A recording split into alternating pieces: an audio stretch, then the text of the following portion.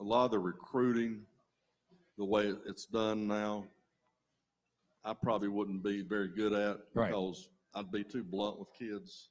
You think that's why Coach Spurrier got out of it, because of the changes in recruiting? It just I think he'll be blunt with kids. I've been blunt with kids, and you tell them the truth instead of telling them what they want to hear. Right. And nowadays, a lot of these kids, if you don't tell them what they want to hear all the time, and that's all good and fine, but then when you get them there and they don't perform, it's because their expectations of your program are so different than what it really is. And I'll go back to the Prunty kid, and I don't even know him. Right. But I know his dad, and his dad, see, I was recruiting Lottie Ajibo and Cliff Gathers at Hargrave, and his dad was the head coach there.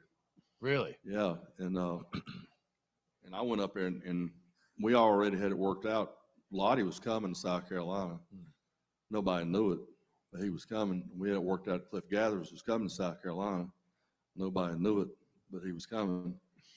And they had both qualified, so they didn't have to sign on National Signing Day. And they didn't have a signing day. They just had to report to school in January. Right. And so I met Cliff and Lottie up there in the middle of the night in the field, and Cliff Gathers' dad's van. And we sat up there and we got everything ironed out.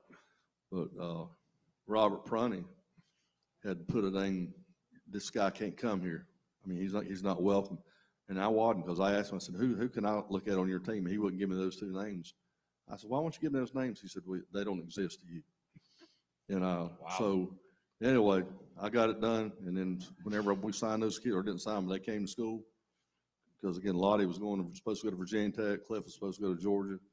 Then Prunty's dad, I mean, it was like, you are not welcome here. You cannot come back here, which is fine. I already had the kids. It didn't matter.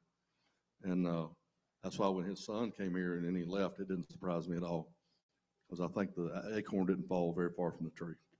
Wow.